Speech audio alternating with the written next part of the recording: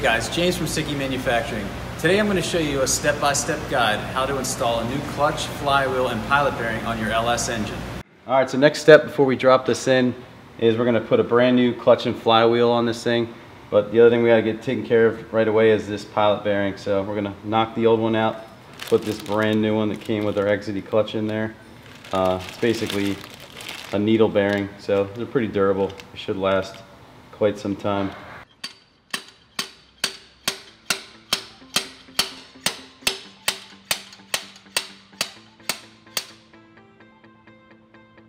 Voila.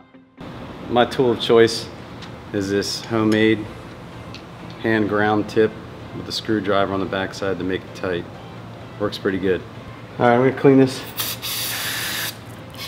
hole out, get it ready for the new bearing. We're gonna install the new bearing. You can use a couple different methods. The old socket and hammer seems to work pretty good, so we're not gonna reinvent the wheel here. Just line it up. You just definitely want to start slow. Make sure it's going in square.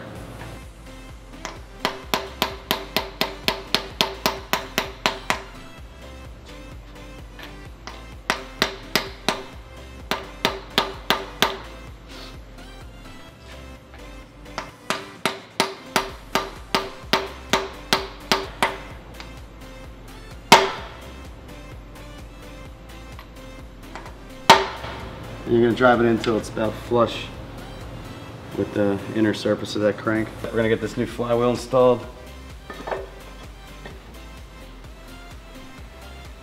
Important to remember that you got to put RTV silicone sealant on these flywheel bolts because there's oil and these bolts go all the way through the crank to the point where oil in the crankcase will leak if you don't put silicone on them.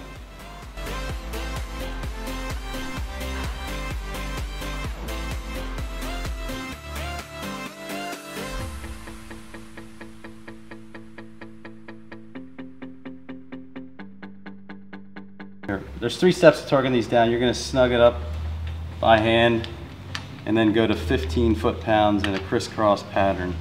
Recording. Alright, so first one is going to be 15.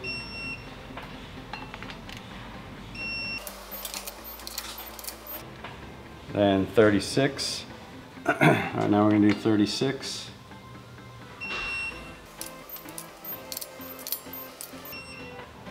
Final one is 74.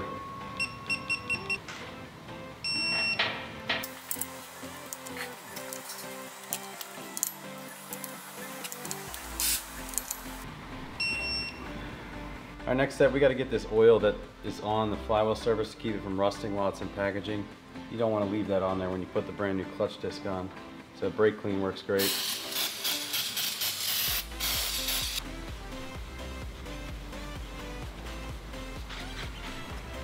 Alright, now it's ready. On this particular flywheel, it's an SIKKY flywheel, so we got to install these little stainless steel pins. Helps align the pressure plate.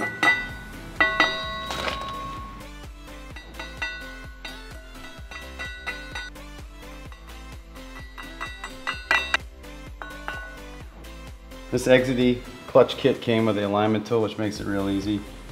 Slide that in. Now we're going to put the pressure plate on. Line the steel pins we just installed. I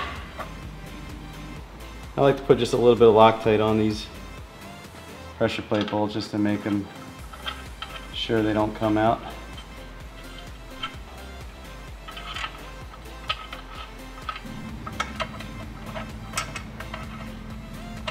Alright, so first step on this torque sequence on the pressure plate is supposed to be 7 foot-pounds.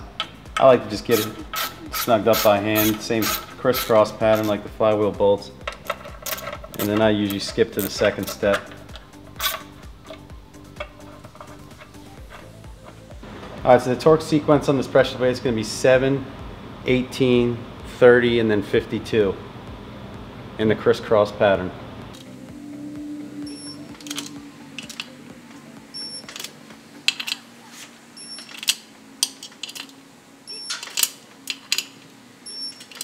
That's it.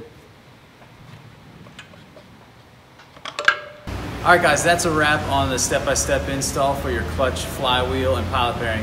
Make sure you follow the torque specs and sequence for your flywheel and clutch manufacturer. And don't forget to subscribe so you don't miss the next episode. See you next time.